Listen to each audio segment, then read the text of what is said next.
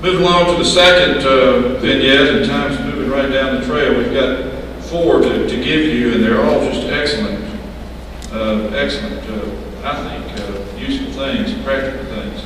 If you'll look over in your outline again to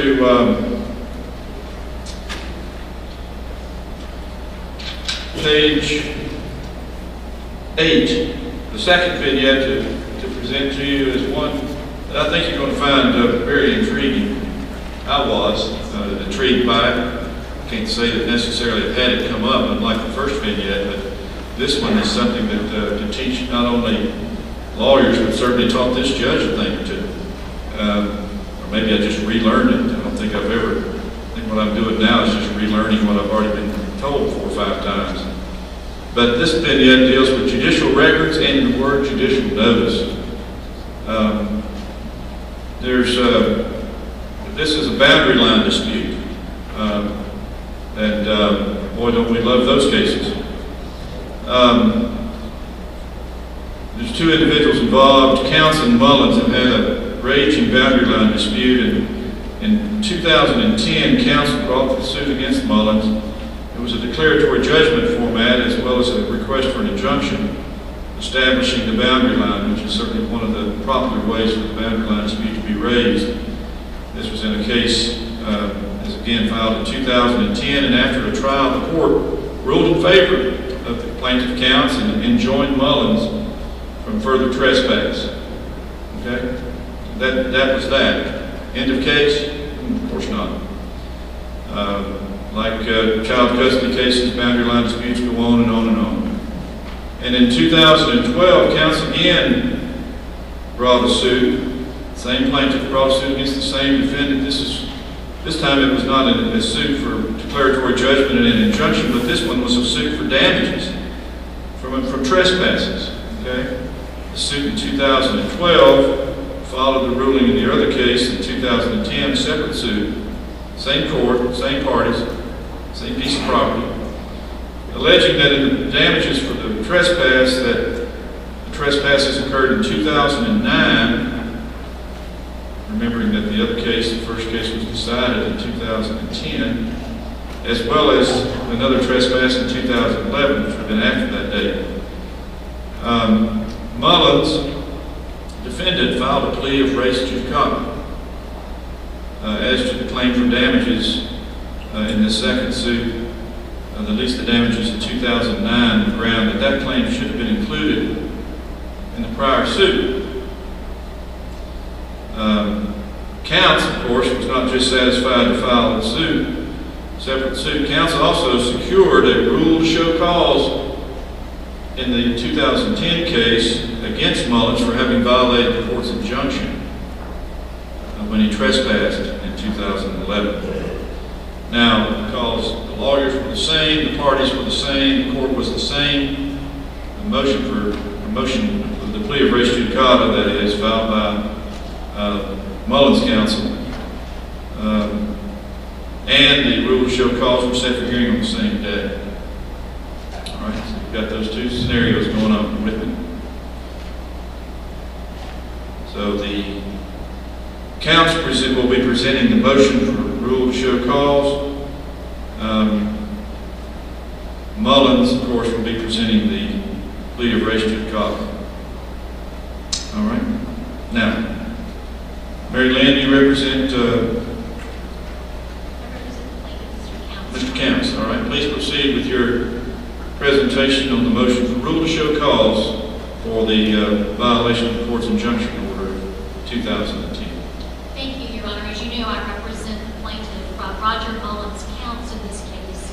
Mr. Counts has put on evidence just before lunch, as Your Honor heard, indicating that there was a trespass by Mr. Mullins very recently on his property. That trespass was in violation of a prior order of this court, and we therefore have filed a motion to show cause why Mr. Mullins should not be held in contempt. And at this time, based on the evidence, we believe he should be. But in order to complete our evidence, we would ask the court to take judicial notice of the prior record and the order in this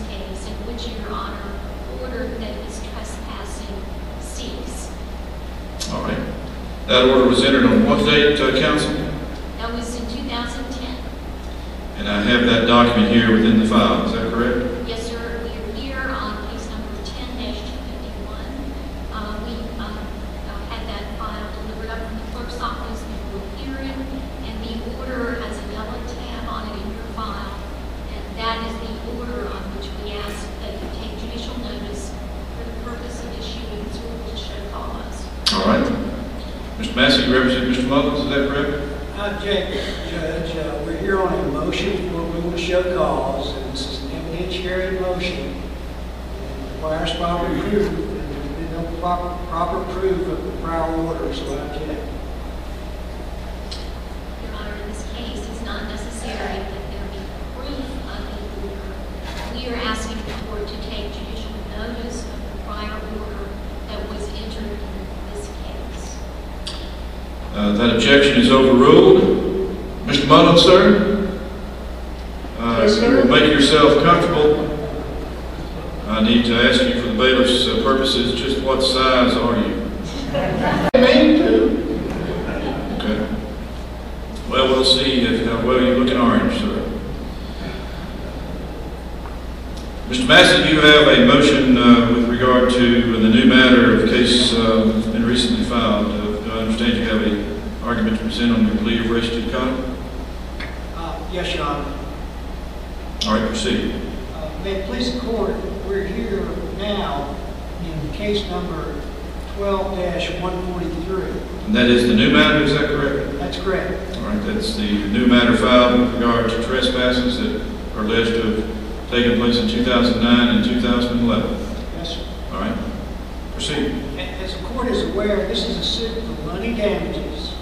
It alleges two trespasses, one in 2009, one in 2011. Your Honor's decision and order was in 2010. A special plea that we filed goes to the claim for trespass in 2009 during the pendency of the prior case. So this is a claim that was in existence during the prior case. It was not included in the prior case. There was no claim for money damages. It's a claim that clearly arises from the same conduct, transaction, or occurrence. So it's within Rule 1:6, and this claim is barred. And in support of my motion, I want to offer a copy of the final order in case number 10-251. Is there objection, counsel? Yes, Your Honor. We object to the offer of the final order because it has not been properly authenticated. Is this the same document that I just was presented in the other matter? It is, Your Honor, but that makes no difference in this particular case. Mr. Massie, sir, your request is denied. I'm sorry, Judge, I don't understand. You just said it was the same order? Mr. Massie just said, you got to be kidding me, Judge. Yes, counsel, I understood that too. And Mr. Massie, you be careful, or both you and your client will be together in contempt. Do you have any more evidence or argument, Mr. Massie? Can you explain why you just took judicial notice of it in the prior case and won't look at it here when I have a copy of it? Mr. Massie, the objections have been made to the document by counsel. That objection is being sustained on the grounds that it was made, and your request is, with all due respect, denied. I'll let you wear my suit. I think they're close to the same size. All right. How about that? Kind of amazing, isn't it? This very document that the court accepted, less than 5 minutes later, the court says, it ain't here. I can't take it. You understand why that is? Lynn, Wade? The case law regarding orders and the court taking judicial notice of orders provides that the order can be noticed judicially, but only if it's an order in the pending case, in that case. So if it's an order in the case, the judge can take judicial notice of the order in the case at a later proceeding in the same case. If it's a proceeding proceeding where the judge is being asked to take judicial notice of an order in a prior case, then that is not a part of the record in the case in which the court is being asked to notice it. That is not permitted in the absence of authentication. And we've seen people in the courthouse before say, Judge, excuse me, let me run down to the clerk's office. So there are fixes to this if you are confronted with that situation. And they're easy, but they are time-consuming, and not every judge. We have some in decades past who would not let you take a brief recess and go to the clerk's office. So you have to walk in. If you need the court to take judicial notice of an order that's not in your pending case, in which you need the order noticed, you simply go to the clerk's office, get a copy, and get it attested. That's all it takes. Couldn't Wade just take a non-suit? Well, as defense counsel, I don't think that's a tool. No, it's not available to defense counsel. But he's stuck. If he asks the judge for time and the judge says no, whoops, it goes by. But as plaintiff's counsel, if you can't get the continuance, you've got to stand up and say, I'd like to take a non-suit. Or get very nauseous for good reasons and ask for a recess. Right. And again, here's the point that was similar to one of the things brought out in the first vignette, and that is, you know, you wanted chicken cordon bleu, go ahead and try to make some chicken salad out of it. You be standing there thinking, be prepared. And your lawyers, your thinkers, don't be shy about saying, okay, I see what's happening here. You know, Wade would never react in the fashion that he did. You know, the vignette that actually was written for the lawyer to say, are you kidding me? I mean, goodness gracious alive. That may be what you say inside. Well, you need to know that Wade felt so strongly about not personally saying that to Judge Kirksey that I had to intervene because it's something that would not. Absolutely not. But you just wouldn't do that. But at the same time, be thinking about, well, what do I do next here? This is not coming in. Something's not happening. Yeah, I can appeal the court, but you know, appeal's what you don't want to do. You want to figure out another way to get it in. And as Lynn said, just say, can I take a brief recess and go down and get the record authenticated with an attestation, or even you can say to the court, may I call the clerk as a witness, please? And the court's going to say, okay, and that's cumbersome. You don't have to have the clerk there. All you got to have is an attested copy of that order, and you know you can get that quicker than disrupting the clerk. Bring her in, but that'd be another way to buy some time, as Roger says, to that judge that might be saying, no, by golly, you only got 10 minutes, I'm going to hold you to it. Well, then say, well, I need your clerk. Can you just please have the clerk call with that file? And maybe then that would bring the court to its senses. The authorities that you have in front of you are in your outline, the Williams case from 2011, a recent case from the Virginia Court of Appeals, 57 Virginia Appeals 750, talks about records within your own file.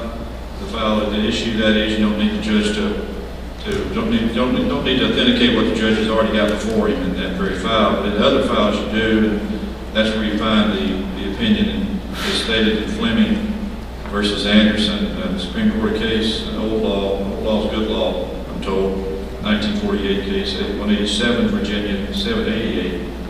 And of course, also reaffirmed more lately, 39 years later, Taylor versus Commonwealth, at 28 Virginia Appeals 1, with respect to what you have to do with taking judicial notice of documents that are not within that very file.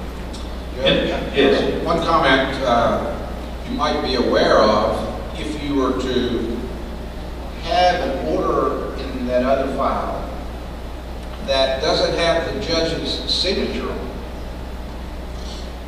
and you go get a copy test and it doesn't have the judge's signature on it, could you get that in the record? Well, there is a Virginia case that says yes, and it's Wangi versus Commonwealth, 51 Virginia Act 498, that says, as long as it is authenticated by the clerk, that's all that's required to get it into evidence. even without the judge's signature. Interesting. Any observations, comments, concerns by the members of the bar or members of the bench? Yes, sir. John Bundy? Judge, I just want to know who represented these people after one of the shot anybody on that panel. Say that again for the microphone's sake. I wanted to know which one of those represented the other one after they got shot when this case was over. Well, being a boundary line dispute, you know that at some point in time there's a great likelihood that it's going to take itself elsewhere. Well, I must have been the shooter. Because you're here. See, and we spoke very casually about calling the clerk or running down to the clerk's office. In many jurisdictions, that's simply not possible. The clerk's office is floors and floors, and hallways and elevators away from the chambers of the court, and not many judges would grant you leave to do something like that under such serious circumstances. So preparation and knowing the rules. But John's comment as well about the emotions and how they are raging. I found 3 categories of cases over the years that fire up emotions of individuals. And of course, boundary line disputes are one of those. We're also aware of how emotions will flare when it comes with regard to child custody cases. Courthouse security, I've always told my bailiffs, don't be so concerned about the high-level criminal case. Be more concerned about things like boundary line disputes, as innocuous as that sounds, or the child custody issues. And the third category, for some reason, and I've had several of these, I still get chided about one of them I wrote on early on and took off Judge Lowe's plate, and that has to do with their dogs. By golly, you mess with somebody's dog and somebody's going to get hurt, and or cat as it is. Killed a cat, a dog killed a cat, and I'm still catching the devil over that one. Even saw your good party friend as it was, and he was still chiding me about how I made he paid for that cat. Judge? Yes. Just one other subtlety about this. Actually, offering that order may not be enough to sustain your plea of res judicata, even if the judge look at it. There's some authority that you need to bring the whole record of the prior case to the court's attention. And that would mean assembling at least the critical documents in that prior record, like the complaint, which may bear on res judicata, as well as the final report. Yeah, and a well-crafted final order could be very helpful as well in that situation, Wade. And some of you are just outstanding when it comes to including specific findings within your order, that knowing something and anticipating where things are going to be, so that issue might be something of use. And with all due respect to everyone that's here, there's one individual who's unfortunately has left us, not just practice, but has left this earth. Our dear friend John Tate. I've never seen a lawyer that can write an order like John Tate can write an order. He was just marvelous at including those details that need to be within the order that could be so useful and pertinent when and if an issue came up in future times, as it would be. I even had John. He was such a gracious individual. Normally we point to the winner of the case to write the order. Almost always, if John was in the case, win or lose, I'd say, John, can I prevail upon you to write the order? And he even then would not flinch and say, whatever the court wishes. Consummate gentleman, excellent attorney, and I know he's missed by a lot of folks. Let's move along to the third vignette. We're not going to get to the fourth one. I'll tell you that the fourth one is a delightful vignette as well. Roger Mullins can talk to you extensively about that vignette. It has to do with Carfax and all sorts of interesting information that comes up, very applicable in some of your practices with regard to going after somebody that's frauding somebody. We're not going to get to it, obviously, for the time we have remaining, but we do want to get to the third vignette, and this vignette is likewise quite interesting and very timely. This is found on page 13 of your outline, and the matters involve Ford Motor Company. And Ford Motor Company has been the target of some very interesting litigation, products liability cases that come out of Virginia's courts. A very recent decision in January of this year. I don't know if my colleagues from the Supreme Court are here yet. I know they're coming. Justice McClanahan, Justice Kinser. No one? Okay, now we can talk about it.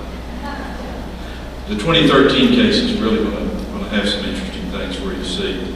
But in all seriousness, this vignette is a products liability case, and if you look at page 13, with regard to the vignette, Phelps brought a product liability case against Ford for injuries sustained when an engine in the car stalled during its normal operation, and the stall resulted in Phelps not having any power steering, braking, or anything of the sort, unable to control the car, and Phelps was terribly, horribly injured. Phelps contends that Ford failed to warn of the dangers associated with this engine stalling, and to prove notice, as you know is well required in products liability cases of this defect, Phelps, plaintiff, wanted to introduce records involving prior complaints of the engine stalling to Ford. All of the records were made or kept by Ford. That's made or kept by Ford in the regular course of business.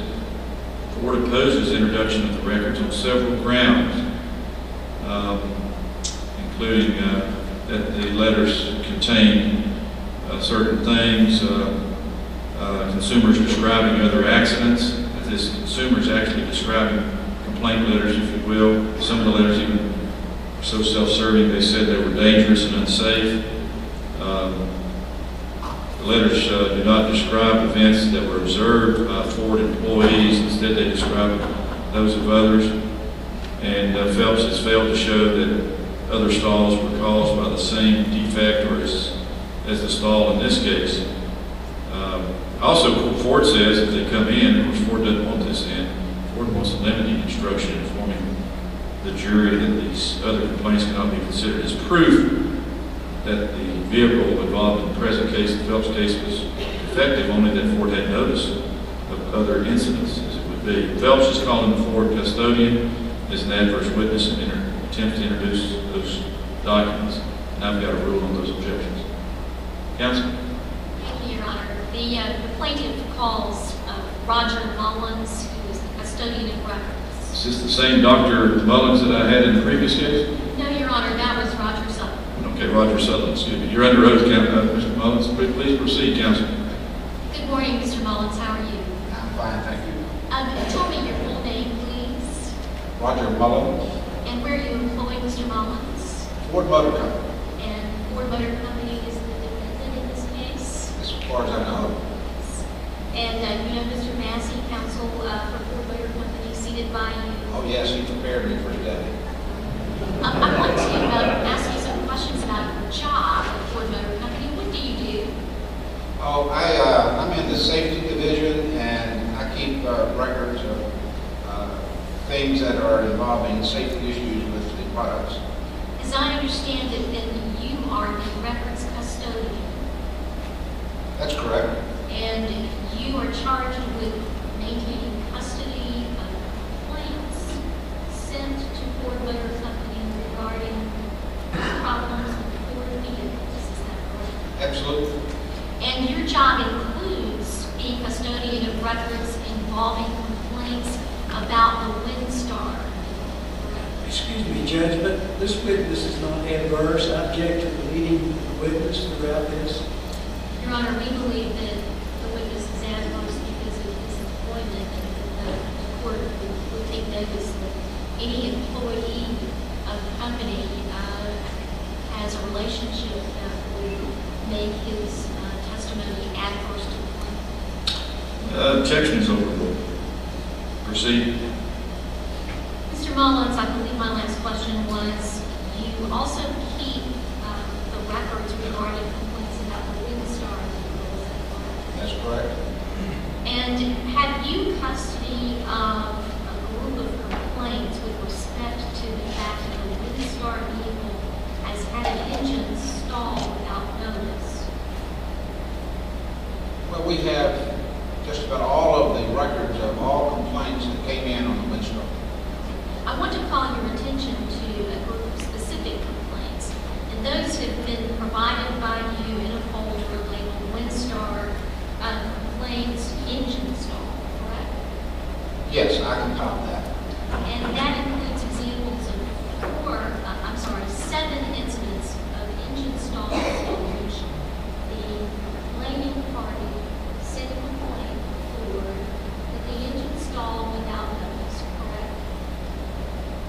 Yes.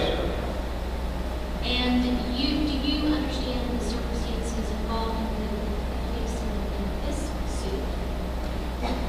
Not really, just that there was a fire in the front part of the vehicle.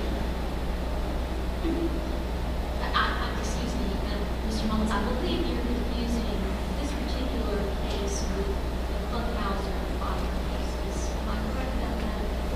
Yes, I think that's correct.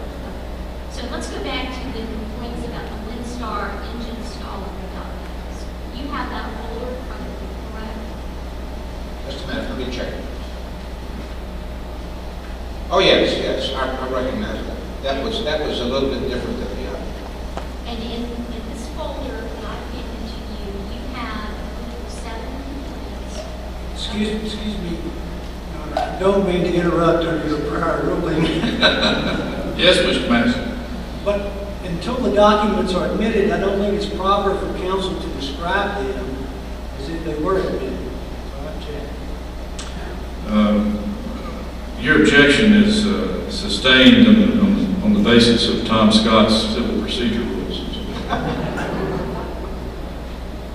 Mr. Mullins,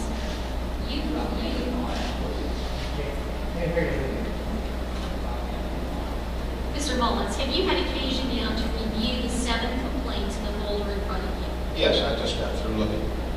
And were those complaints maintained by you in the record keeping at Ford Motor Company? Yes, they were.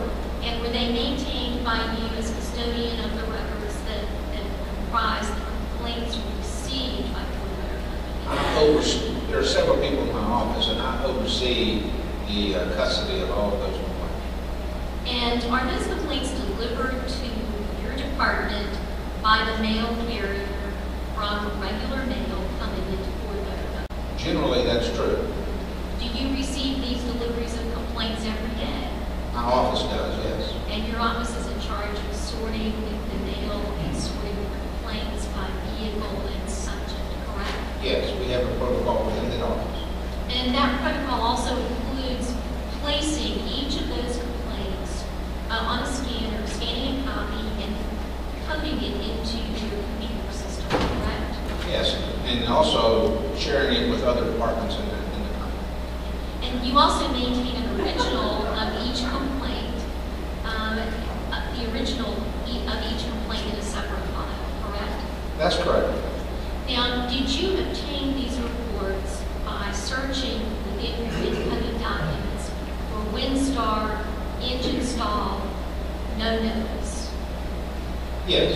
Again, I object to the description of what's in the document before the document's admitted. Your Honor, we are departments that need to identify what these documents are, and if there are questions, we just ask for something for that fact. For the purposes of identifying the documents, I'll overrule the objection. You may proceed. Thank you. Yes. Answer the question.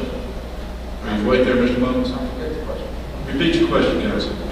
The question was, you obtained these particular documents by encoding the search terms in your system for Windstar, engine stall, and no notice.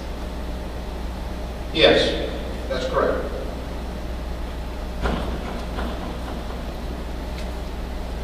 Ready to try to introduce those documents, Ms. Tate?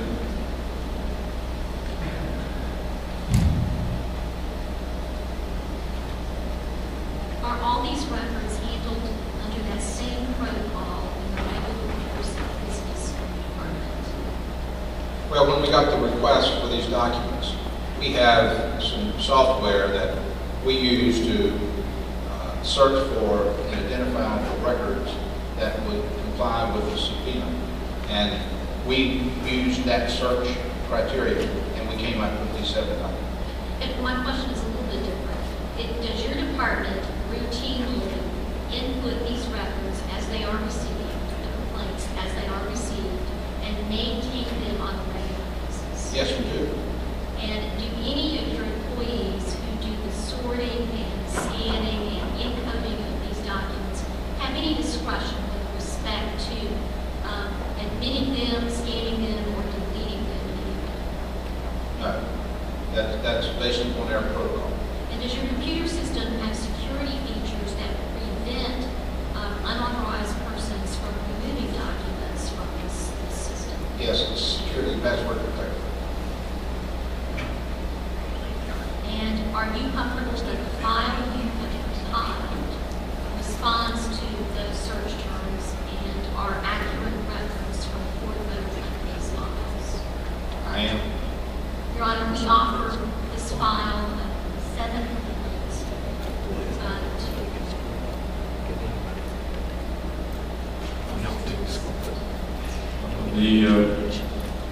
is for the records to be admitted as exhibits, is that correct? Yes, Your Honor. All right, Mr. Massie, as for counsel, what is your position?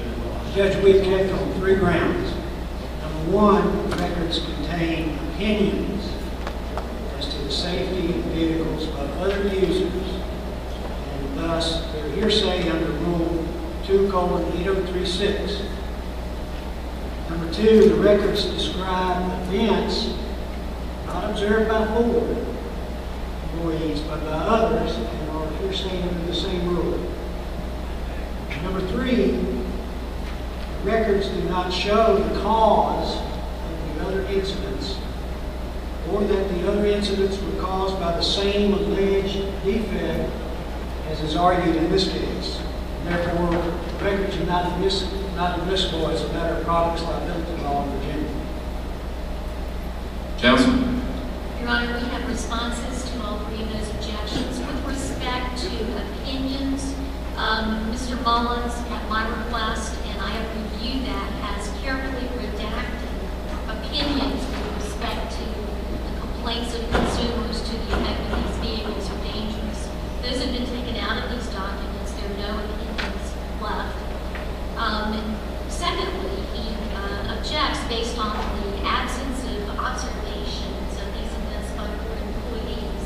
There's no requirement under the business records exception that these documents recount events that have been observed by board employees. In fact, it's the company's protocol to maintain adverse event reports, both for their own record keeping and they're required to maintain these records under federal regulation.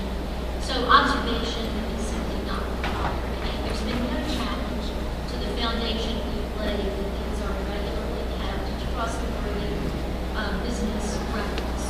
With respect to the final objection, counsel objects that these do not allege the same defect. That's not required under Virginia law. It's our understanding in these relevant cases that the records are admissible if they show similar circumstances and similar events. This custodian, by virtue of his identification of the search criteria, has indicated that it's corroborated the fact that these events did occur under similar circumstances, and we believe that they are therefore admissible under applicable Virginia law. Thank you, counsel. Mr. Massie, sir? Judge, we tender the records for you to examine, but we stand on our objection. Well, Mr. Massie, that's a lucid, intelligent, well thought out objection. Mr. Massie? Thank you, Judge. Overruled.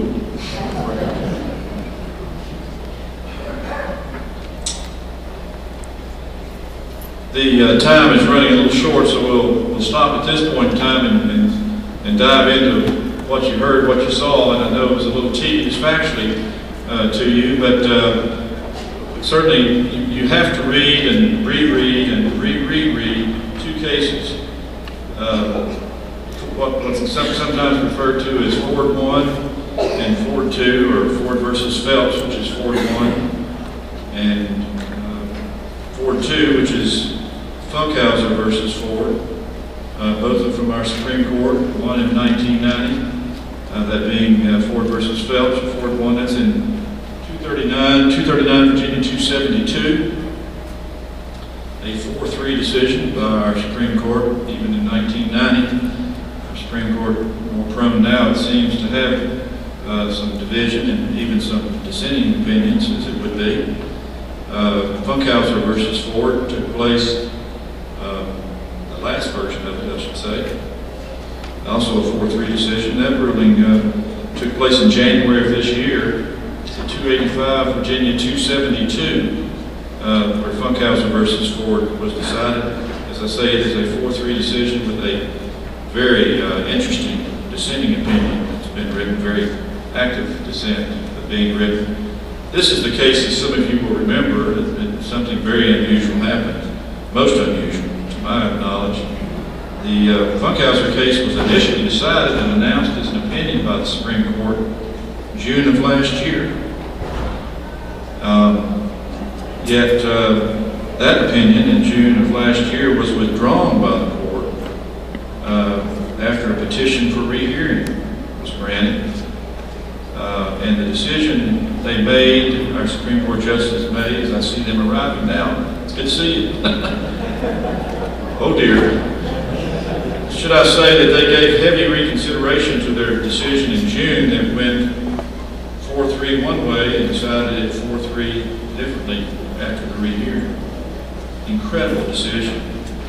Very, very interesting analysis, very succinct decision with what had happened in that case. Any comments that you wish to make on this before we have to go to break? Let's comment quickly because the Funkhauser opinion is important to everyone who does any products liability law.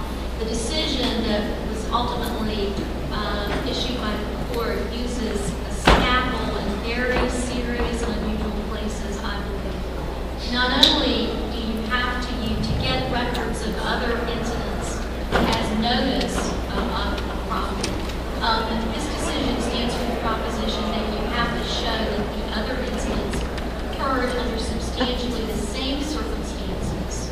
We did that here. And the judge made that the only criteria that would have been a correct ruling.